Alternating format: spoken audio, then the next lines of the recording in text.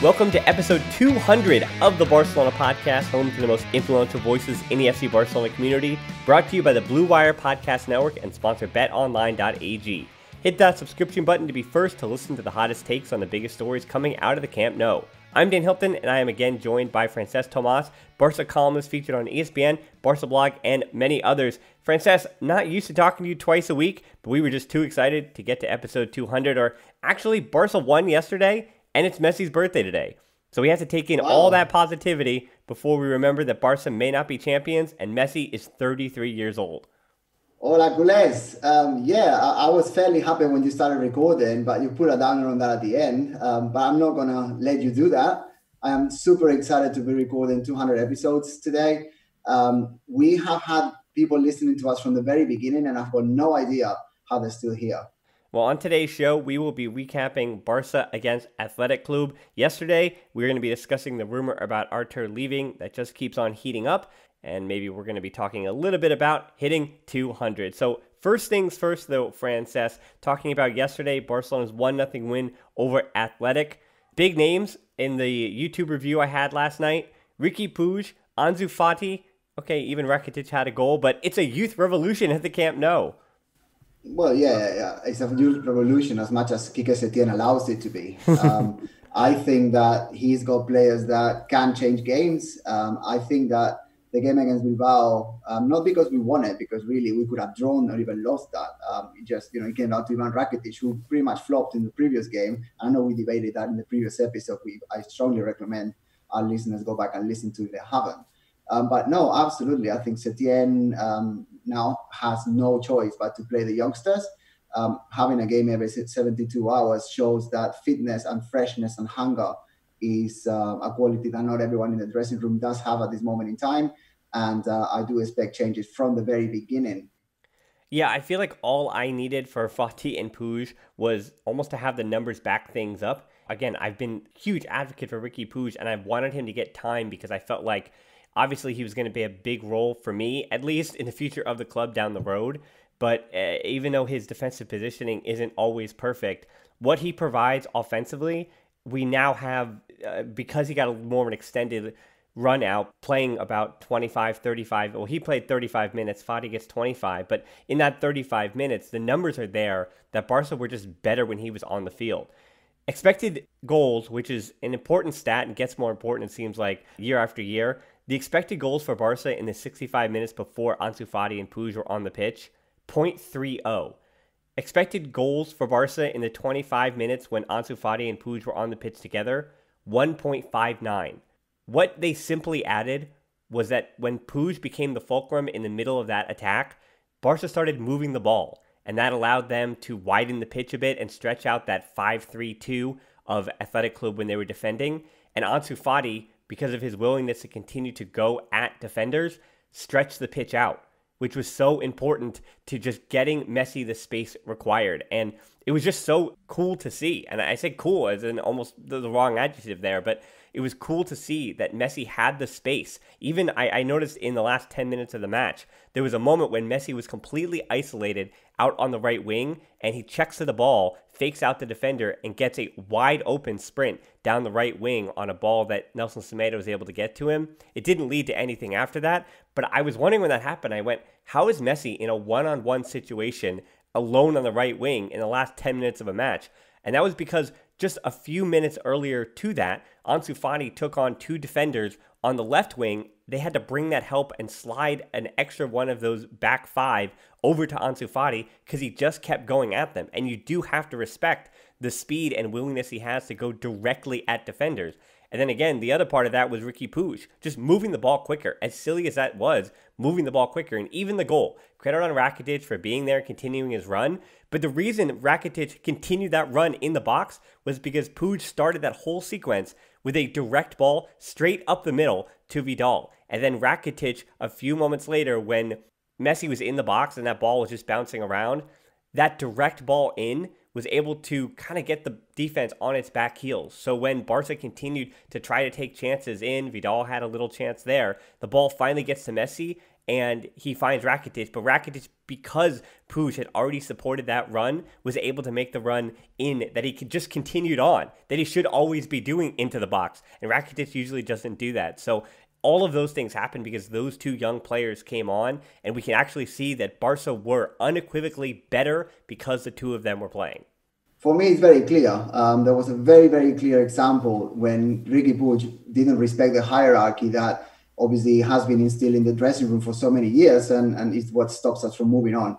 Messi walked towards the corner kick. Riqui Puig was going to take it. Messi walked towards it, and 99 times out of 100, if that's anybody else taking the corner, they just give the ball to Messi and they start doing little 1-2s from the side. Riqui Puig just took the corner all the way to the goalkeeper, or towards the goalkeeper, and that was a bit of a change. I know it's minor, I know it's little, but it is very telling that these youngsters, both Fati and Riqui Puig, they certainly don't respect those hierarchies, and they're here to make an impact. As you mentioned, Riqui changed the game immediately. He wasn't messing around. He wasn't passing the ball horizontally. He wasn't controlling and awaiting and being cautious. He was just going for it. And, that in the past has been used as a detriment to him. But he was also very aggressive when recovering balls. And I think in the next match, considering that De Jong is injured and Sergio Roberto, if he's fit, he's probably going to go to the right back position. I think Riqui Puig is now a starter, or should be. He changed the rhythm of the game. He was not always running desperately forward. He's shown that composure. And I think that, he deserves a spot in the starting 11, as I wrote down in my article in Barca blog before the game even started. And the other one that we've talked about is Ansu Fati. He was much, much, much more influential than Griezmann. And I don't think anyone here argues that he was much more purposeful than even Braithwaite would have been, or when he came in. He does deserve to start as well. I don't think it's even really a debate anymore. When we've got matches coming so short after one another, I think both youngsters have to start. And it's not just, let's trust La Masia because, they're one of our own, etc., which obviously does play a part as well. It's just, given the players we've got at our disposal right now, they should be in the first 11. It's as simple as that. Right, and I don't think there's a big change, right? I don't want this one individual game to create all these narratives, but the narrative from this game that should be taken was that Barca needed something. They do need some energy, and that is the whole point that, again, I always credit Kevin Williams because he's been trumpeting this for now going on about 2.5 seasons, that Barca's legs are just too old. And that's not a bad thing because that also means experience, and it means that they understand where to be defensively, and they just have a rock-solid defense. I want to credit this real quick. Ter Stegen has kept 5 league clean sheets for the first time in his career, in a row rather, and then Barcelona have kept 5 La Liga clean sheets in a row for the first time since 2015-16. So the defense is solid right now, and where I want to give credit to Quique Setién is that he has found ways to put this veteran team who should be getting caught out on the counter time and time again because they're just not that fast. But Gerard Piqué was awesome in that game yesterday, and we haven't heard anything about the injury so far, that the groin that seemed to be acting up late, but hopefully he's healthy because he was awesome yesterday. And then Sergio Busquets, especially in that first half, I thought he was the best player on the field. Not too many compliments to give out for the first 45 minutes, but I thought Busquets was really terrific just in his positioning, and not even offensively, but just defensively. He had that basically that goal-saving tackle in that first half as well out on the counter. So Busquets was awesome, and the Barcelona defense has been really great. And that is a credit to Quique Setién for molding the team to not get beat with the counters. However, you're seeing offensively that if you have a team, and as much as you want to say about Griezmann, my problem was with Luis Suarez yesterday, and this is the man management where you can critique Quique Setién on. He played 90 minutes, that being Luis Suarez, a few days before. Why is he again playing 90 minutes in this one? It just doesn't make sense for man management. And it was frustrating to me. And again, this is just personality. If you're going to be a top professional footballer, you've got to have an edge, especially if you're a striker. You kind of have got to be an ornery guy. You might not be looking like you might be so liked, but I said this in the YouTube video as well. He seems to me like when I play pickup basketball, which unfortunately I haven't been able to do with COVID, but when I play pickup basketball, there always seems to be an older guy there who sometimes is a dad, and it's fine that he's there. because that guy could ball back in the day, and he's a great player then, and he's still got a lot of the same tools now. But because he can't really get up and down the court so much, he just likes to shoot a three every time you give him the ball, or he'll constantly yell ball, ball, ball, and then drive into traffic when everybody's around him. And that's how I felt with Luis Suarez yesterday. He looked like he was injured in the first 10 minutes of the match. And just going on that, as much space as he does create, if he's not hitting a banger in, if he's not really just crushing the ball, putting his laces through it, and scoring this miraculous goal out of nothing, then you kind of question why he's still just trotting out there and yelling at his teammates. There was a moment, I think in the first 35 minutes of the match, where Arthur wasn't able to get the ball back to him, and Luis Suarez yelled at Arthur, and Arthur yelled back, well, you have to check to the ball. And he was right. That was the argument, was that you can't yell at me for not finding you if you're not going to check back to the ball when you have the man in front of you.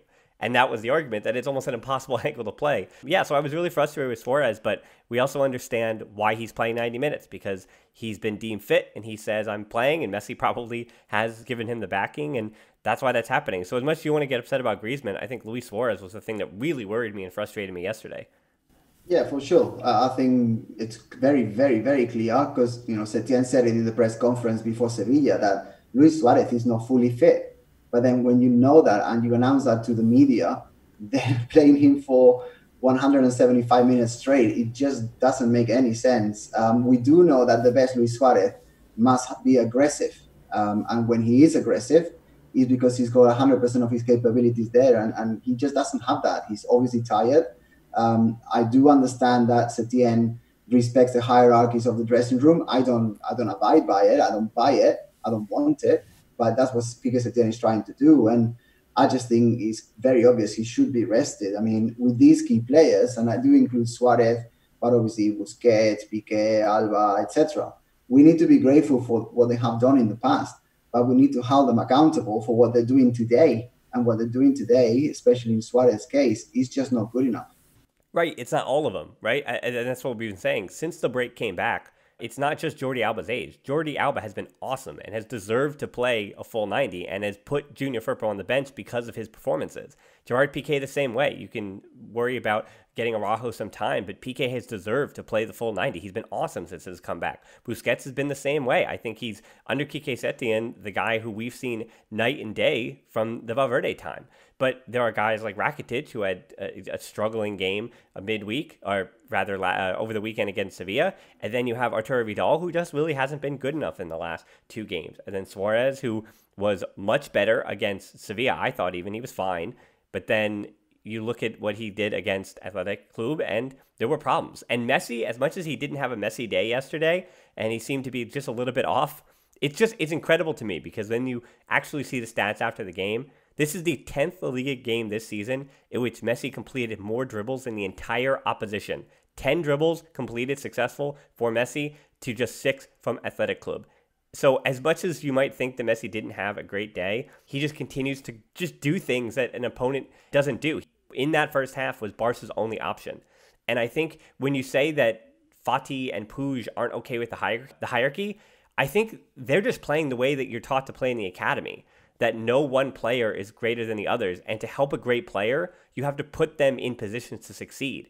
And again, that's where we go all the way back to what the positivity was from this match. I think that the word I kept seeing was naivety. And I don't think it's naivety from fans to say that Puig and Fati were willing and fearless to move the ball in the proper ways, in the way that Barca should be playing, right? That we got to see it for 35 minutes, that they were playing the quote-unquote Barca way. And what that does is alleviates pressure from Messi. It puts him in spaces to succeed. It gives him opportunities to have less pressure and less than 5 defenders constantly around him every time he touches the ball. Because the other big point was, again, in the YouTube video, I called this out, that there were moments when this is also a disservice to Griezmann.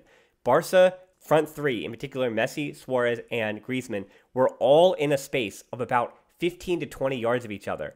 And that's fine if you have those small passes and you can open things up out wide, but there was no one then out wide. Alba hadn't made the run forward yet. There was nobody out wide to dink a 1-2 and then switch the ball to. right? You'd see so many times with Messi and Xavi going all the way back there where they would get almost right on top of each other, try to shake hands, but really they were just doing a 1-2 pass to allow the other one to switch the field. But there was no player to switch the field to. Even Semedo had this counterattack in the first half where he winds up cutting in. Unfortunately, Griezmann, Suarez, and Messi were all also in the middle of the field and kind of converging on this space. And then the counterattack just completely breaks down. Barca passes around the penalty box for, about 15, 20 passes. And then eventually Athletic Club is either to cut something out or they make Messi turn the ball over. And that happened time and time again. And then the youngsters come on and things change. Francesc, before you do respond to that, I just want to hit the ad break real quick. So, Francesc, we look forward, and against Sevilla, it seemed like Barca just weren't good enough. Do you feel like there could still be a title race if personnel was chosen properly? I would say the title is still on, yes. But I think it's more likely that Barca don't win all their games and points than there is of Madrid not doing so.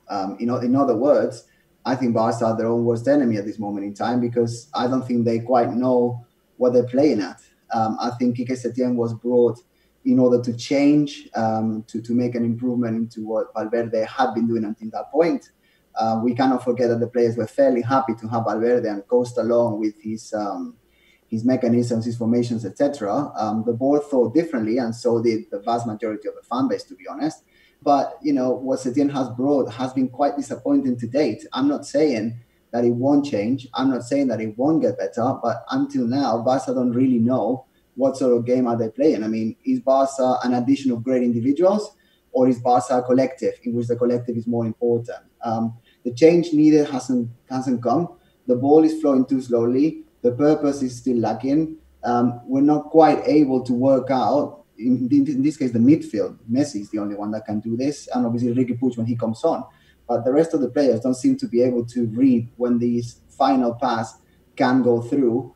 They keep losing their positions, especially in attack. In defense, as you said, is quite solid, so that's not bad. But in attacking, especially overlapping, etc., the positions have been occupied. I think the width of the pitch is decent.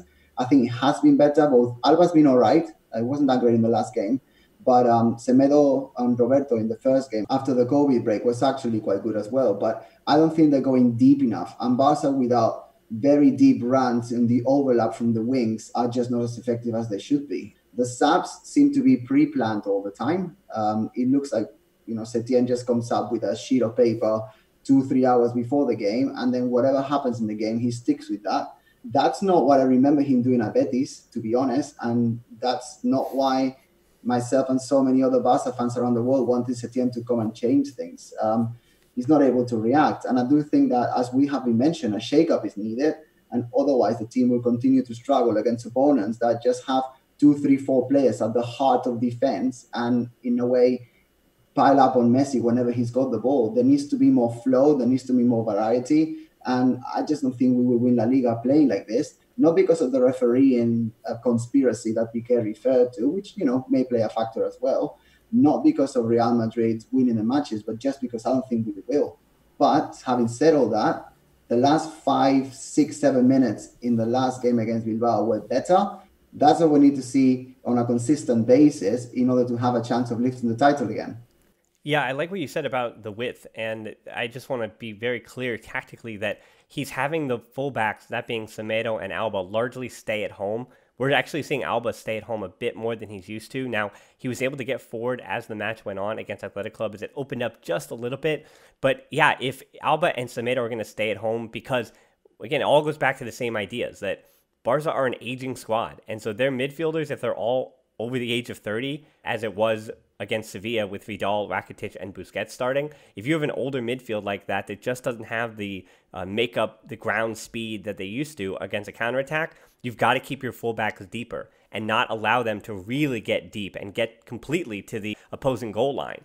And so that means that your wingers, that being in this one started Griezmann, and we know that Messi especially if he's dropping deep to receive the ball, is not going to be stretching out on the right wing. So it puts more responsibility on Semedo. But if right, I keep saying but, and it seems like there's a lot of if-then statements, because if Messi is going to be in the middle of the field, that means that in theory, Semedo should be the one making that run all the way to the opposing goal line to stretch out the field. But he has to stay at home because the midfield and the center backs, that being Gerard Piqué at least, are much older. So you can't take Semedo away from trying to cut out the counterattack. He's one of the quickest 2-3 guys on the entire field, at least for Barca, and so you can't take him away from his defensive duties to put him up there to stretch the field on the right wing. And then on the other side, if Alba's going to stay home, you need Antoine Griezmann to be stretching on the left side, but he's not really doing that because he's a player that doesn't really fit in that 1v1 winger on the side. He has to come in, check to the ball, and try to combine in the middle of the field as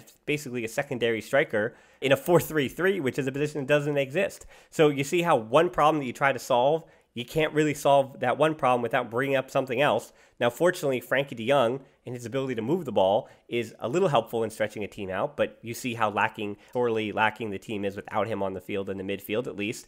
And then another one of those midfielders, and this is a great transition to this, Arthur, for all that people were excited about and have said that he keeps possession so well since he showed up at Barca, I don't really have too many compliments to add to that. And you have to wonder that even yesterday, if he had some rumors and he may have had some diarios in the back of his head.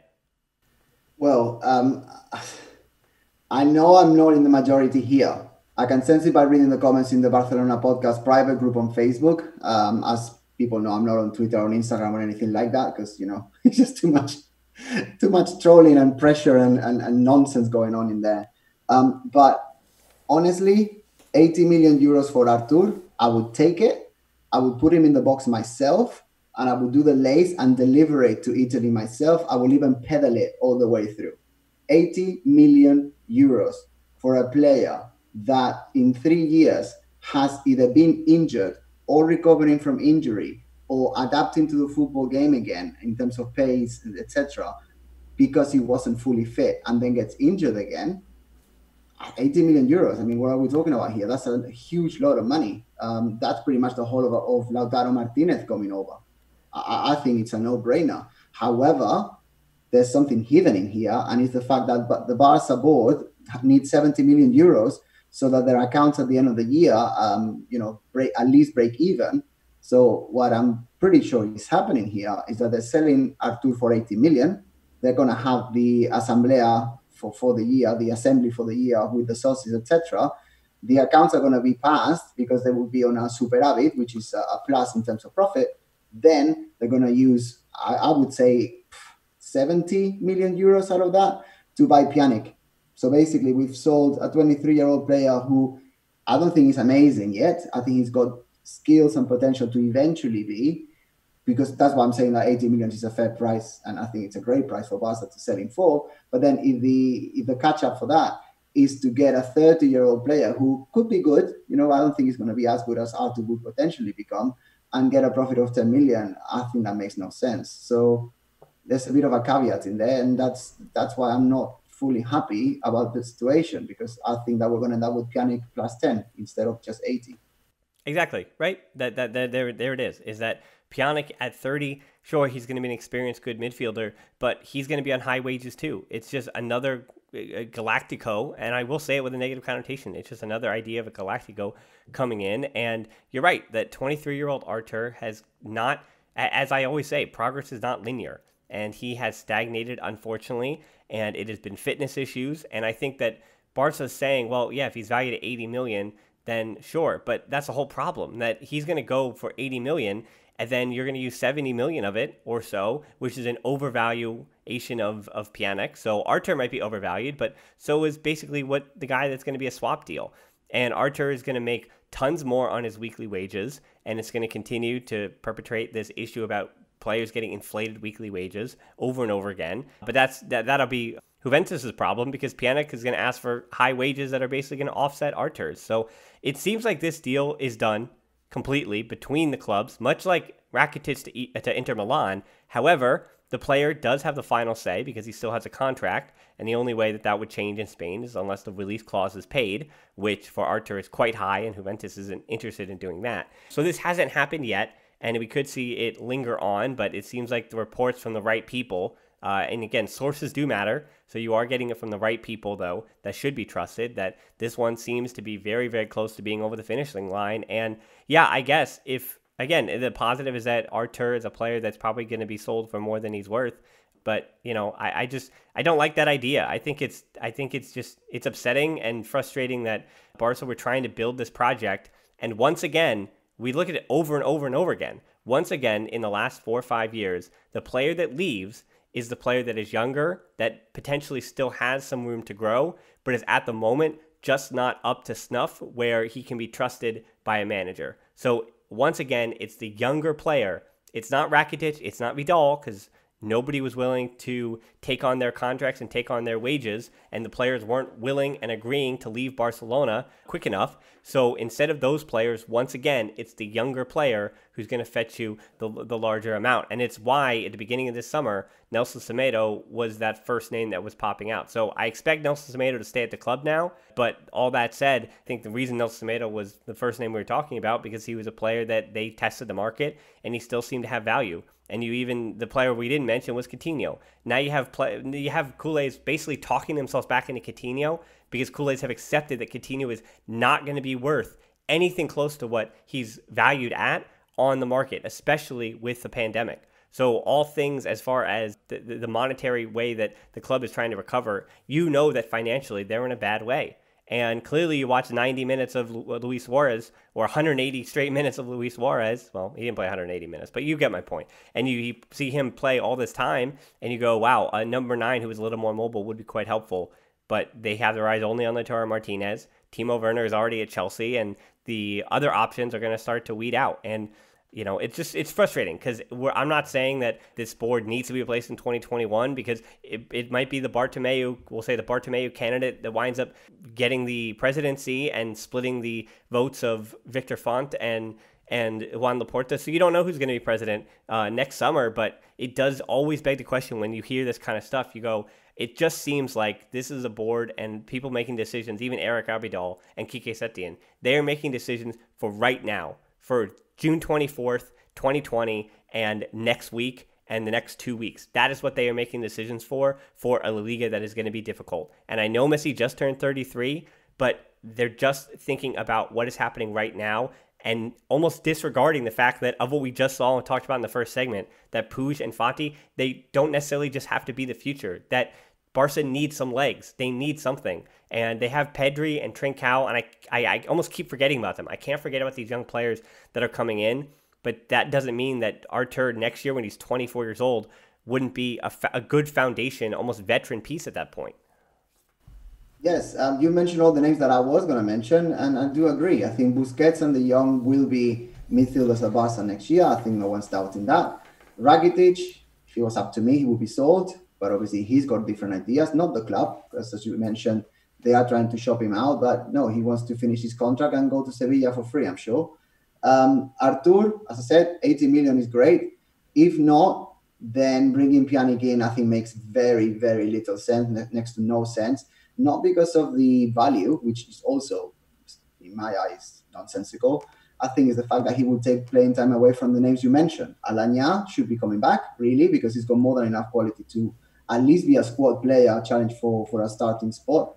Riqui Puig, considering what he's doing right now, and he will most probably do in the next 10 games, he's a first-team player as well. Pedri has been impressive in Las Palmas, and to be honest, Segunda División is just far too small for him. He has to come to the first team. And then Trincao, I know that he's playing as a winger in Portugal, but I think within the Barca system, he may even be slotted as an interior midfielder. Vidal is not going anywhere either. I don't think anyone's going to pay his wage. So that's a huge lot of midfielders. And if you can get 80 million for the one that basically doesn't seem to be able to pass a ball forward, then that's not a bad deal. Right, yeah. It does seem musical chairs that Artur is the odd man out here moving forward if Rakitic and Vidal aren't willing to leave the club. And yep, so it's a frustrating thing, but it's interesting to me that his performance yesterday kind of talked people in, where last week you just saw the response that nobody wanted to see Artur leave, and now he has one bad showing yesterday. I mean, I think he's been fine. Even yesterday I thought he was fine, but now people have all turned on him. But that's the thing. that's the thing. We cannot be that reactive as fans. I know everyone's got the right to say whatever, of course, and it's a free speech, whatever.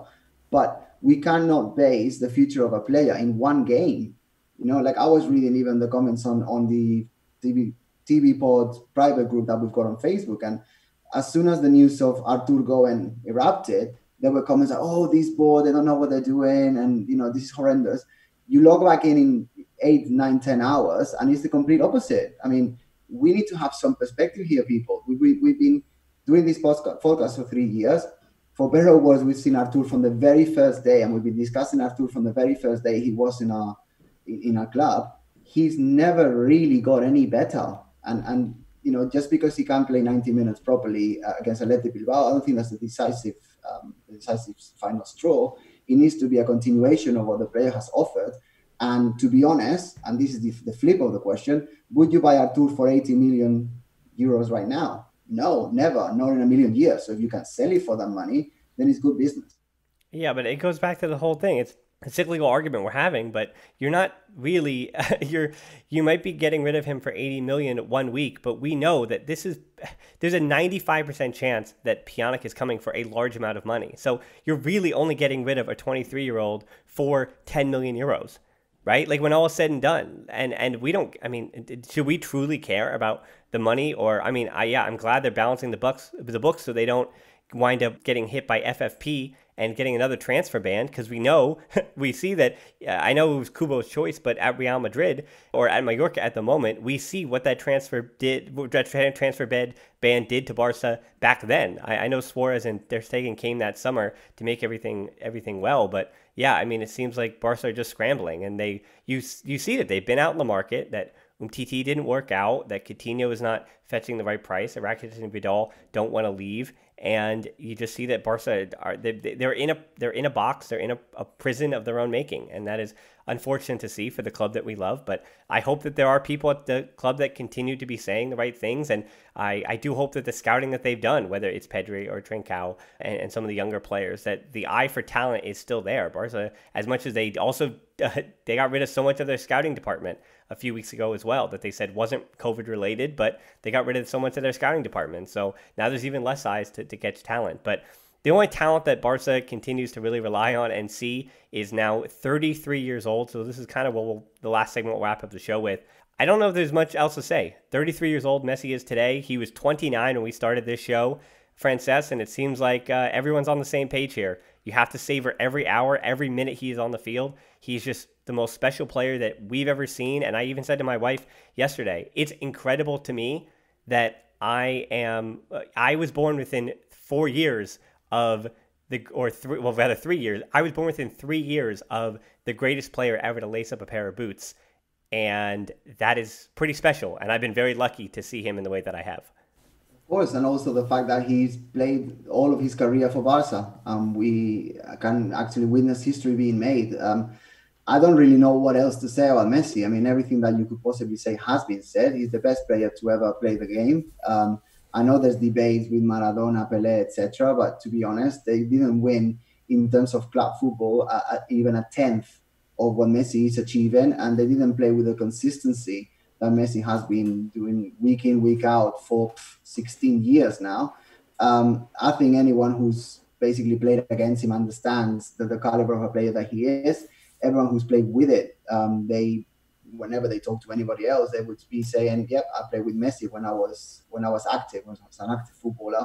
And yeah, he's just fantastic. And to see the amount of willingness, the amount of energy that he brings to every single game, despite the fact that the people around him and the managers around him haven't necessarily, in my eyes, been as effective as he deserves to make him win. Because, let's not forget, he hasn't won a Champions League for nearly 5 years now. I think that's a detriment to his legacy. And that's why I keep saying we need to win, and we need to win now. And, I do worry about the future, but I think that until Messi's timeline is over, you need to do everything within your power to bring the best players around him and to give him the best managers and etc., in order to make him succeed in the collective even more. But obviously what he's won already is legendary. Right. And that's at the heart of the problem too, that they've tried to do their best to bring the best players to put around him and available around him. But that also means that you had to pay those players what they thought they were worth in terms of weekly wages and the transfer fees. And so to try to bring the best players in around him, the club has, again, kind of put themselves in a position where if those guys haven't lived up, they've had a hard time moving them on for reasonable prices. And now they're in a problem of their own making as Messi continues to age. So things look bleak, but also remember where we started this show that Barca still have Messi and he still looks like the best player in the world at 33. He's, I would say, already continuing to be the favorite for the Ballon d'Or. Now, we know that if Barca don't win the Champions League, they don't win the Liga, the individual titles will not come for Messi because he is the best player in the world every year. And the committees and all the voting and the politics, just they need Messi to not get the team trophy so that he winds up not getting the individual award either. And we know that's how that works. But yeah, he's 33, still the best player in the world. So for Barca to just add some legs, add some energy, and add some help to him would be great. And I think that's a perfect transition, Francesc, to the final thing that we're going to talk about is that we have hit 200, and I would have not, and you would have not gotten to 200 without some major help as well. Of course. I mean, we started this project, the Barcelona podcast project, when podcasting really wasn't known in Europe at all. You just basically called me one day, or I called you or something, and we just said, right, let's just start doing this because we just want to talk. I have been blogging and writing about Barca, ESPN, Barca blog, etc. for around 7 or 8 years already. But I was getting tired of just writing all the time because I had much more to say and I didn't have a space to say it. And then obviously pairing up with you, with your expertise, not just in Barca, but also producing and editing, etc. It was, I don't want to get too emotional here, but a match made in heaven. Apparently that's what our listeners think as well. So yeah, it's just been a great experience talking to you over 3 years. There was a year in the middle that when I moved to Qatar that I just couldn't make it, and you kept it going, especially with the help of some fantastic Barca lovers around the world. And if we hit 200, it's not just thanks to me, certainly not. It's thanks to you as the main driver of the podcast, and obviously all the people that listen to us on a weekly basis, but all of those that came and spoke, especially during that period, and keep coming up as guests when we can.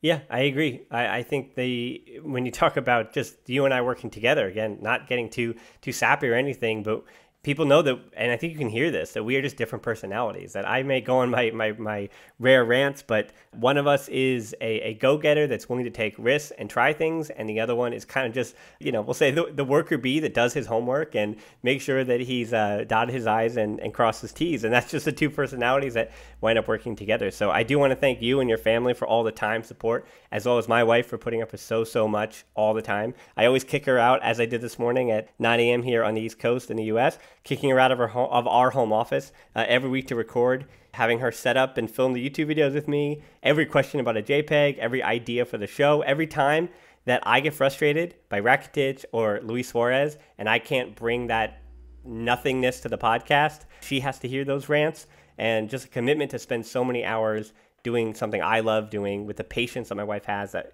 hoping that it'll continue to pay off in the future. Again, her support is, I think, paramount to this continuing. And also on BarcaBlog.com today, along with this episode, we are releasing our Hall of Fame with every guest we've ever had. So you can go down memory lane there. We have the current and former players we've had on, including Ronald de Boer, as well as Jean Piquero from the other day, Natasha Antonova in the past. We had formerly of the Barcelona Femení. We've had so many journalists, authors, fellow podcasters, the Peñas, and I also want to mention by name our Barcelona Podcast All-Stars that, as you mentioned, kept this show going in 2018 when you were away. A special thank you most of all to those who made 4 appearances or more, and that crew is Alex Truica, Barcelev, Diana Christine, Eugenia Karali, Kevin Williams, Mike Miller, and Naveed Molagai. So those are the Barcelona All-Stars that have been on 4 or more times in these 3+ years, and they're the ones that really did help me get through in 2018 and helped us get to 200. Even in the early going, they were willing to come on, give of their time, and seem to care about it for no money and just for out of the kindness of their heart and their love of FC Barcelona. So that is what this show is always about. We're not going to waste any more of your time because your time is precious. And with matches every 3 days, I know people have limited time to digest before the next match is going on. So a big thank you to all of them, and a big thank you to you for tuning in again. You can tap in your app and check out the show notes to subscribe. You can find us on social media. We're on Twitter at the Barcelona Pod, or at HiltonD13 for me, and on Instagram at the Barcelona Pod. That closed Facebook group is tbpod.link/group for deeper dives and discussions, and you can also help us out on Patreon to continue making these shows at tbpod.link/Patreon. We're also on YouTube at the Barcelona Podcast. Check us out, match reviews, all that stuff and more. Hit that subscription button as well. Like those videos. That helps out a lot. So thanks so much for listening to the Barcelona Podcast. Until next time, we'll talk to you soon, and Forza Barca. 200. Forza.